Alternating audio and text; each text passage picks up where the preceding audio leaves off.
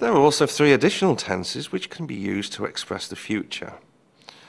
As in our first example sentence here, this is the going to future. I'm going to play tennis tomorrow. The going to future has the structure subject plus the verb to be in the present tense, am, is or are, plus going plus to plus the verb in the base form. I am going to play. The going to future, unlike the future simple, is used to express plans or intentions, things that have already been decided before the moment of speaking.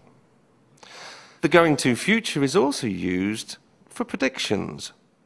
Whereas the future simple used predictions without evidence, the going to future is used for predictions with evidence.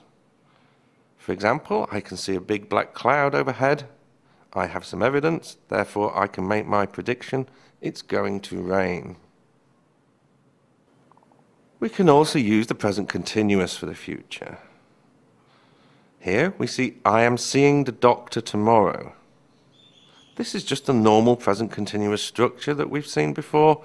Subject plus verb to be in the present tense plus verb with ing at the end. The present continuous tense for the future is used for future arrangements. Things that you'd put in your planners, diaries or journals. The final tense that we use for the future is the present simple. Such as in our example sentence, the train leaves at 6 p.m. The present simple here is being used with a future meaning and it's used for scheduled or timetabled events.